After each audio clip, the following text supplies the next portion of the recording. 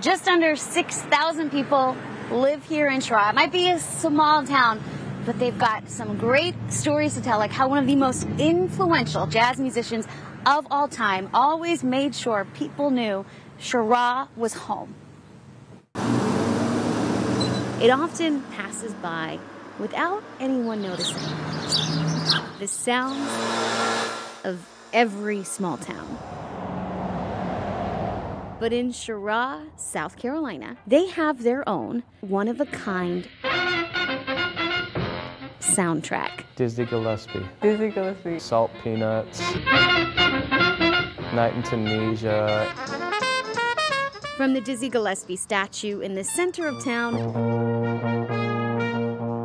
to the riser in the band classroom at Chirraw High School, Dizzy is celebrated all over. One of the things I always liked is that he always started off his concert or a piece of music by saying, "Hi, I'm Dizzy Gillespie. I'm from Chirraw, South Carolina." And he'd always mention that he was from Chirraw. Band director Thomas Finnegan has been teaching at the high school for 2 years. 1, 2, 1, 2, 3. At first, I was going to choose the flute, but then I couldn't get a sound out on the flute, so trumpet was my second option. In the back row is high school senior Chris Esau, playing the instrument Dizzy was known for. I think at first, when you first play, it's kind of difficult. While they have their official band for all the games and events, they're starting something new. The last recorded time that I saw on the state's website was 1999. For the first time in 23 years, the high school now has a jazz band.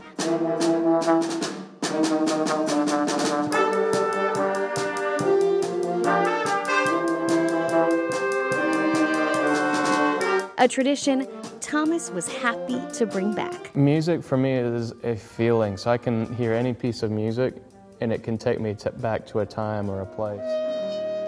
All around the world, Dizzy was known as the king of jazz.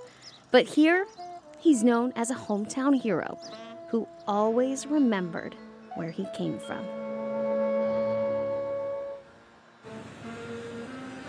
Thomas said it best. Music is a feeling, and you can even hear the jazz band playing right now. Now, Dizzy is celebrated all over town. They've got the statue behind me. There are banners up here. Alicia, he is just one person. So many people are proud to say he's from Chirraw.